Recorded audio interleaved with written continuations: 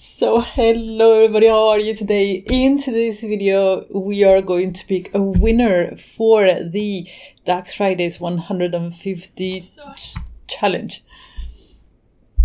So I give you two challenges and I ask you to post in the comments what you thought the result was. Okay, so here you have different answers and different opinions about my wording of the challenge. Anyhow, I just went online. There are thousands of services that do this, so I am going to pick a winner. So here it says, enter your YouTube video URL. I have done it. The answers are 11 and 7, the right answers. You saw the video on Friday. So get YouTube comments. Oh, I haven't pasted that. Let's do that. I pasted there. Get you to comment.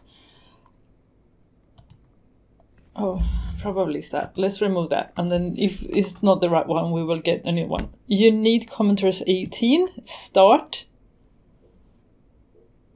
And the winner is... No. Pick another winner. You know, this doesn't have a the right answer. It says has no answer, which is, you know, I show you on Friday what the answer was. Let's pick another winner.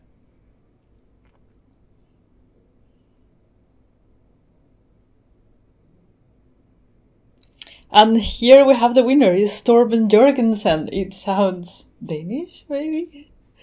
It has to be Danish. So, question number 1, 11, which is true. Mary had to watch 11 days to watch the same videos as Martin.